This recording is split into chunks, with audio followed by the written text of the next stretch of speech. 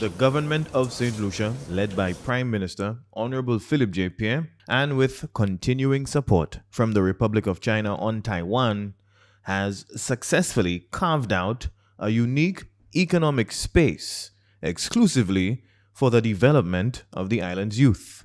The youth economy was not intended to be the same thing, doing the same thing over. The same situation, many forms, many this and that, many references. It was not considered to be that.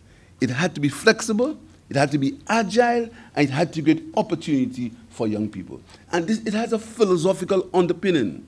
It's not just a place to go and do business. It has a philosophy. It's based on an ideology, a philosophy that says that you must create opportunity. That is the philosophy. Following the successful launch of Prime Minister Pierre's pioneering Youth Economy Agency in 2022, Saint Lucia and Taiwan have forged another bilateral collaboration to establish the Youth Forum. As we all know, youth economy is a critical and inspiring manifesto pledge of Honorable Prime Minister's late administration to create an economy for the young. And I do believe that our youth may not have equal talents, but should have equal opportunity and environment to grow their talents. I admire Honorable Prime Minister Philip J. Pierre and Honorable Minister Kasmir visionary leadership and dedication to the development of youth.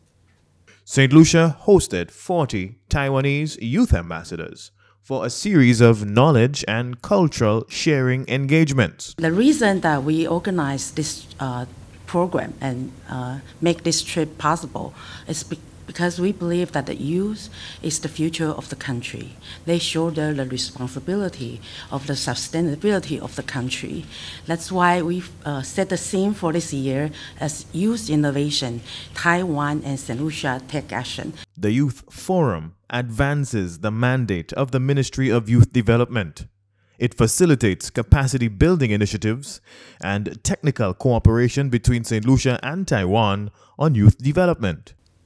Our government has been working feverishly to tackle some of the issues of youth unemployment, and we've been successful under the stewardship of Honorable Prime Minister to have one of the biggest reductions in unemployment in our nation's history as we are currently experiencing.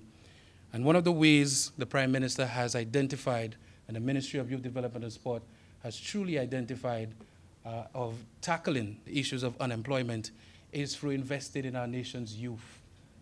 On September 7th, the Youth Economy Agency signed a Memorandum of Understanding with the Taiwan Technical Mission to continue exploring opportunities to strengthen cooperation on youth policies.